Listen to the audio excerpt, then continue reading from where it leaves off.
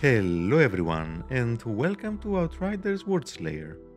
In today's video I'm going to share with you my solo Pyromancer build for Tarya Gratar.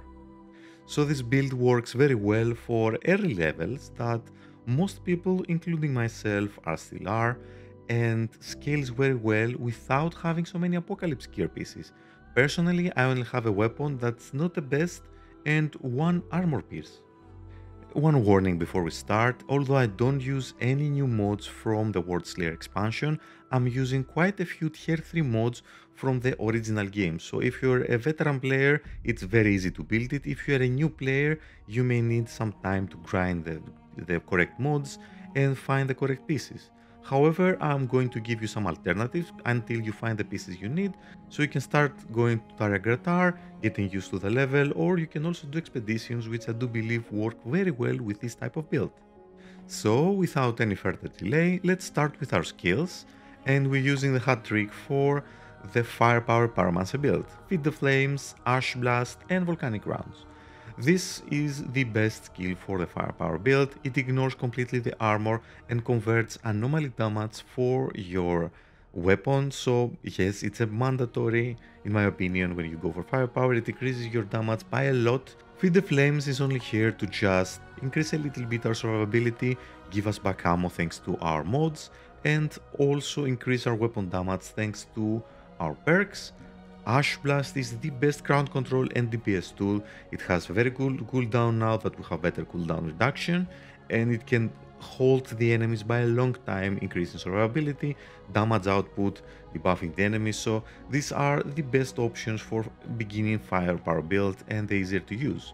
Let's have a closer look at the weapon and mods. As you can see, only my weapon, not the best, for the Apocalypse mod I have, and my chest is almost the best in slot. I would wish I had bonus firepower instead of max health. However, this still works. If you have, for example, the other secondary attributes and the best mods in the chest piece or an armor piece, I would recommend to use it even if you have max health or anomaly power until you find a very good replacement. So let's have a look at each item individually. Usually I'm going for bonus firepower, cooldown reduction, and then either close range damage or status power. However, because now we have very good cooldown reductions thanks to the increase of our gear, we don't have to go like this. Even bonus firepower, status power and close range damage are still acceptable, and you have to stack either close range damage or long range damage. I do recommend close range is easier for the Pyromancer compared to the long range, so yeah, stack this if you can. And status power help us with the duration of Ash and vulnerable that we apply to all enemies. For now I'm using only epic pieces because I haven't found any good set with the stats I want. For the head I'm using something with bonus firepower, cooldown reduction, close range damage, death sentence, one of the best tier 3 mods. They increases weapon damage by 40% and anomaly damage by 30%, so you can basically destroy the enemies with death sentence. Bloodlust has been reworked. Now it's one of the best firepower mods. Critical shots increase your firepower by a lot and stacks up to 3 times. The chest piece and the only armor piece I have, which is an apocalypse gear, has bullet absorption. This way we will never run out of volcanic rounds. Damage absorber, in my opinion, is a must. Firepower Pyromancer is a little squishy and we need the armor and resistance, especially when you fight the last boss, the Arbiter. And although some other mods can provide overall a little more and stack more armor, this is better because you don't kill any enemies. You don't have to kill enemies to get this bonus, that's why I recommend it. Counter Hunter, one of the best tier 3 mods, 16% more damage against elites. It was nerfed a little bit, but because we have the Pax Trees, we have the Ascension levels, this was just deserved. If we have left all the original damage, we would destroy everything just in seconds. For the legs, I'm using something with bonus firepower, cooldown reduction, healing received. As you can see, I make some compromises in my gear. This is not the best in slot. I would change that for status power, close range damage, however, because it had bullet kindling, 12% extra damage against enemies afflicted by burn, which I do love for a Pyromancer. Either I normally power Pyromancer or Firepower, this is one of the best mods. And Sharp Eye, which also has been reworked. A lot of firepower for 5 seconds, stack up 3 times after you deal critical shots. So actually this and Bloodlust are very useful even against bosses. Before that, for the new players, you had to kill enemies, but now these are very good for firepower builds.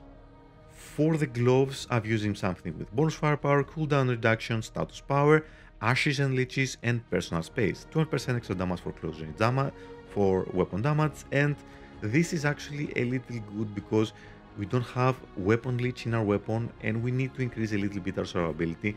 I don't know if this is mandatory. I do like it against the Arbiter. We're taking a lot of damage.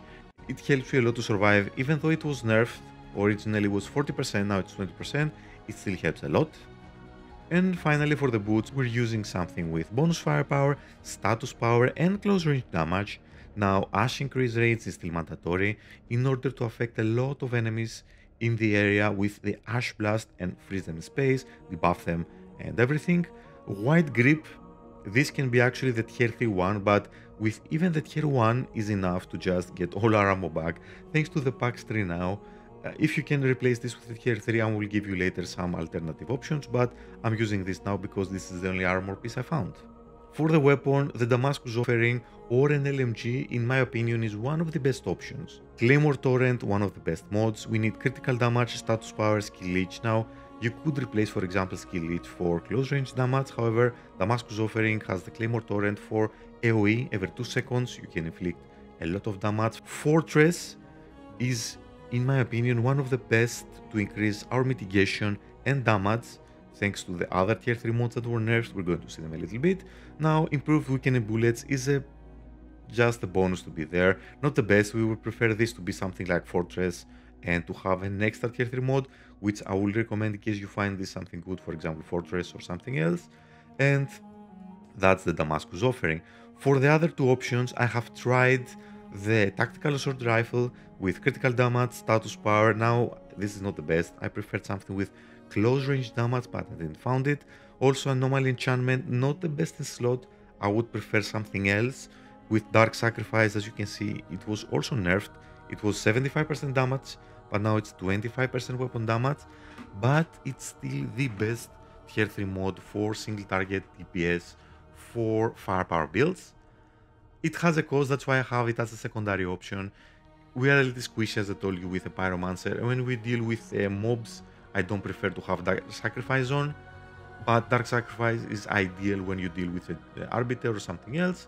The sidearm is not important, I'm using a blue item, so I can upgrade it and have my average item level higher. And I have shown you some tries, and as you can see, I'm always, or most of the times, one level average lower than the required, and I still don't have a problem to solo Tarya Gratar and the Arbiter with this type of gear. And let's have a look why the Damascus offering outperforms the tactical layer without the ideal mods. It's because of the Pax Tree. Before that, let's have a look at the skills for the Pyromancer tree. We're focusing on the Ashbreaker mostly, getting all the mods for survivability and damage. These are the 2 flex slots for the Incinerator and Cares of the Pompeii to further increase the duration of Ash.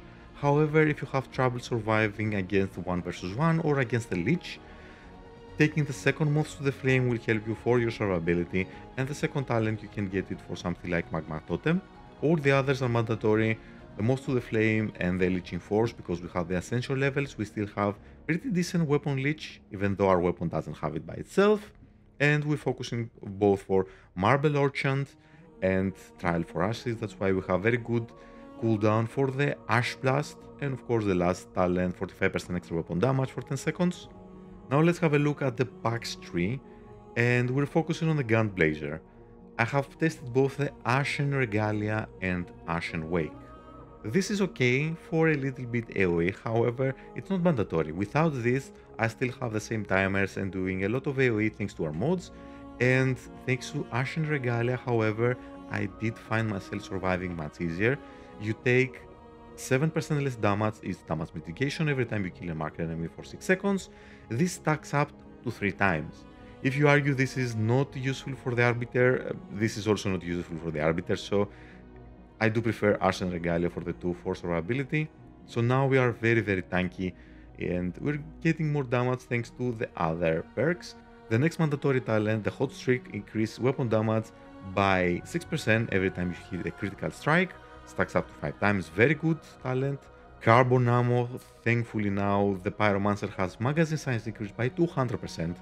That's why I like the LMG, 300 bullets to the magazine. We cannot stop firing and we take full advantage of the next perk, the Bullet Frenzy. Shots from the assault weapon, including the LMGs, increase weapon damage by 3%. This effect stacks until you stop shooting. Thanks to the LMG's magazine size, you can of course take advantage with a tactical assault rifle and Brain Eater or reforged bullets. However, you need to find a better assault rifle that I have for now, because the one I tested, still it's got outperformed by the Damascus offering in terms of damage. Now for the Ascension level, these are probably my favorite choice for all the builds. Anomaly damage. What does it mean? This actually scales with volcanic rounds, with the mods from the weapons and the skill damage. So there is no reason for you to not take firstly anomaly damage. It's basically 10% extra damage for everything you do, apart from normal bullets. That's the only thing that doesn't affect anomaly damage. So for Pyromancer, for all the builds, you take first anomaly damage and then focus depending on the build. Now I'm getting weapon damage and weapon leech, so I can balance a little bit for damage increase and survivability. And after that, I'm going to focus on close range damage to further increase our damage, critical damage, damage against the leech, cooldown reduction. And after that, I'm going to focus a little bit more on survivability and utility. So I'm going for something like skill leech for a little survivability, status power for utility, and then some survivability for resistance, elite mitigation, armor, health. You need a lot of time to level up Ascension, so that's my priority for, or that I recommend for this type of build. Let's have a closer look at the alternative options for the weapon mods. Now, the best single target DPS mod is for now still the Dark Sacrifice. Fortress, I do prefer it because when you face the regular mobs, it's better. You don't take damage, you lose a little bit for single target DPS, but you gain for the claymore damage and a little bit survivability. That's why I recommend it, especially if you have it with the Damascus offering, and you can use the Dark Sacrifice for the ideal tactical AR, probably something like that. My ideal scenario for this would be Claymore Torrent, Dark Sacrifice, and as I told you, Brain Eater. Or in case you don't want to invest Brain Eater and you want to invest in reforging bullets, which can be better, we're going to take another mod like Fortress to further increase our single target DPS, or another anomaly damage mod such as Ultimate Storm Whip, which can make a little difference for single target DPS. In case you don't yet have access to very decent tier 3 mods, there are very decent tier 2 mods. For single target DPS, the Claymore is probably the best option because now the Storm Whip has 3 seconds cooldown compared to the Claymore that has 2 seconds cooldown, so for single target DPS, Claymore is still better. For AoE, Born Shrapnel is one of the best. Critical shots detonate an enemy's bones, so now it's even better. You don't have to kill the enemies. This has been reworked and it deals a lot of damage, so I would take this for a little bit of AoE. For single target, as I told you, Claymore Torrent. Anomaly Enchantment is okay if you have it already rolled in the weapon. Stormwave is still okay.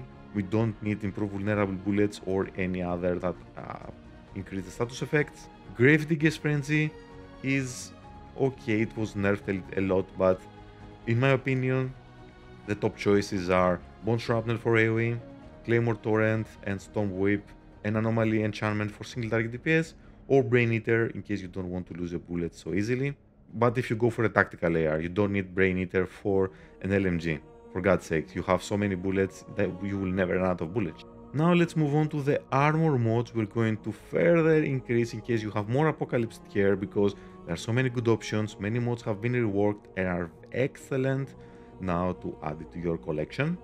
You can replace the Flame Grasper tier 1 with a Flame Grasper tier 3, so you can enable absorption for 2 additional targets. It's better in case you can add this instead of the tier 1 option.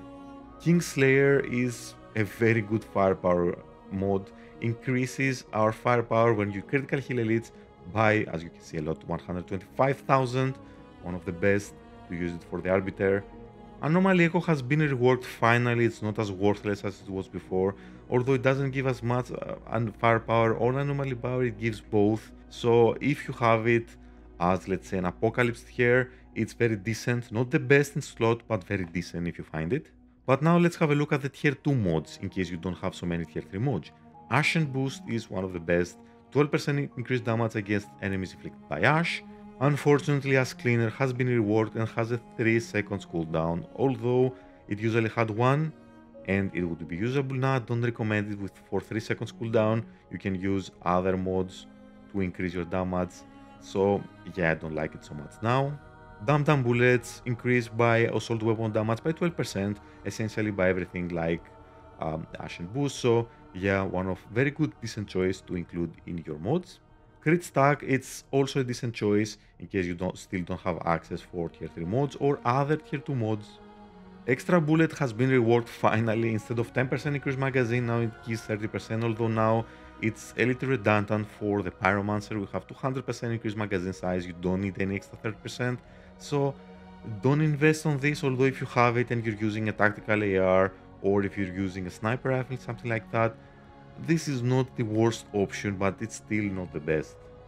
Reforging Bullets is a decent option if you're going for the tactical AR version or if you want to finish off the Arbiter without using the Feed the Flames, although this is only, once again, we're using the tactical AR. You have more than enough ammo to finish off the Arbiter with the LMG, so this is optional in case you want to take advantage of that. And the other survivability mods for tier 2 mods that are good against mobs and not against the Arbiter or bosses are the protection of the flame. If you kill an enemy marked by the Pyromancer by you, it increases your armor air resistance by a fair amount and it stacks up to 3 times. Mitigation from death, it was nerfed. It usually gave more armor compared to damage absorber, but now it doesn't give as much ammo. You have to aim down the sights, it's very situational, and I do believe damage absorber is still better option. Or if you have between the two, you can of course get the protection from the flame because it also gives you resistance increase instead of only armor. And finally, Blazing Aegis is still okay to increase your armor. This is only when you find the initial pieces that have already rolled these mods and you cannot change them, or if they are apocalypse mods, these are decent options. That's why I'm giving them to you. As far as the tier 1 mods, there aren't so many other options you can use. Abrasion can be good in case you go for a group to decrease the resistance of the enemies by 20%. Empowerment could be okay to increase your damage, so if you have this as an apocalypse here, it's not bad, because compared to Extinguisher, I think it's bugged. It I don't know, applies so little damage compared to Empowerment that just applies a lot of damage. This is not worth it because we don't have skill life leech and we don't want to use the Feed the Flames to increase our damage by a lot, or you don't have to go for less cooldown. You have more than enough cooldown, so all the other options are not the best. So the rotation is very simple. You just make sure you have volcanic rounds running 24/7. You're using Ash Blast on cooldown because thankfully you can use the skill while shooting. That's why this combination is ideal. You don't stop shooting, you take advantage of your Pax Tree, you still keep shooting the enemies, increasing your weapon damage, and when you go around 100 bullets, you just use Feed the Flames, or in case you want to heal, because Feed the Flames is ideal to heal yourself, restore ammo to the magazine, and immobilize and apply Ash to certain enemies. That's why we have it here, and the cooldown is very frequent, but you don't have to do it on cooldown. Just use Ash Blast on cooldown.